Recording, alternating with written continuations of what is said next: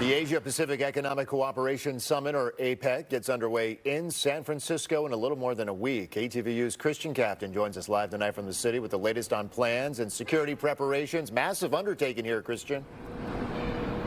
Yeah, you got it, Mike. The city is preparing for the massive summit that is set to get started in just a little over a week, and the people and protests it's expected to bring.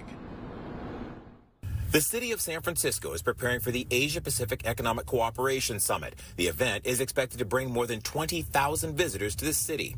Mayor London Breed saying she's proud that President Joe Biden chose San Francisco to host. When it comes to big events, we do a good job. China's leader Xi Jinping confirming just this week that he will be meeting with the president at APEC. The event is expected to draw political leaders from 21 countries. San Francisco leaders have said the summit will bring more than $50 million to the city, but it's also expected to bring protests, some objecting to the summit itself, others hoping their protests will be seen by world leaders.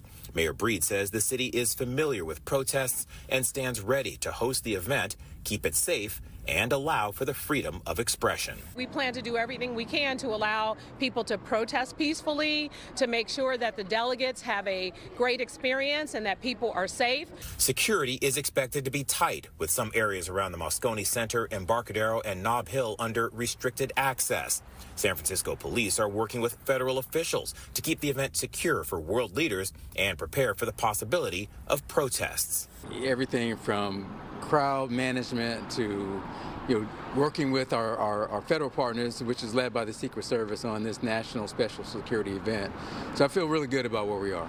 Japan's Consul General in San Francisco saying the summit is important to strengthen the economic ties between his country and the U.S., particularly with California. We have lots of things in the world which leaders have to discuss, so it's going to be a very good opportunity, and Japan can play a very good role here.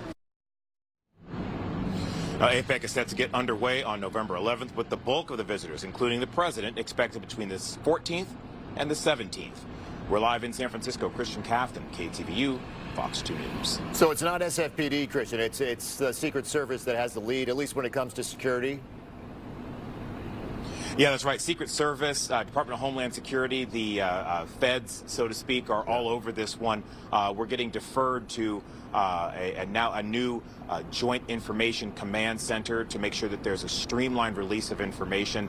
So all of the law enforcement agencies around, all of the agencies, the city agencies, all working together to get on the same page. From what I understand, again, Secret Service has the lead on that. Yeah, all hands on deck, and then they're going to lock down that area in the next week or two. All right, Christian, thank you for that. San Francisco.